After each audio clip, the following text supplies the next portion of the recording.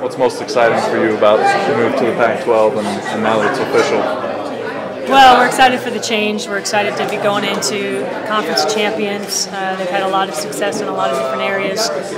For us in women's basketball, it's exciting because there are so many new coaching changes. There are 6 new coaches in the conference, and so we're not coming in at a disadvantage, which I think is important. And it's our chance to kind of make a mark on a new conference and hopefully do it quick.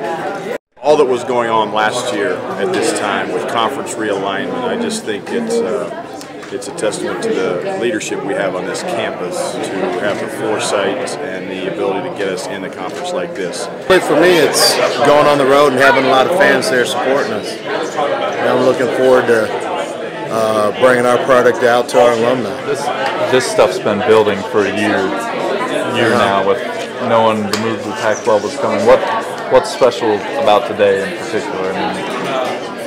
Well, I guess what's special about today is it's official. Yeah.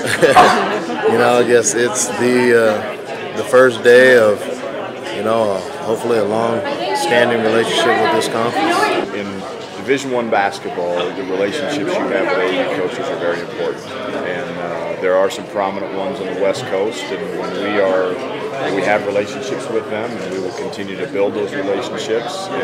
But I think what you do is they're checking you out. They're kind of seeing, we're like the new kid on the block, so to speak, coming in the Pac-12, and so they're kind of watching us pretty closely. They're watching the way we recruit, how we handle our business, and it's important that we do things the right way, because the one thing that you don't want to do is you don't want to damage those relationships.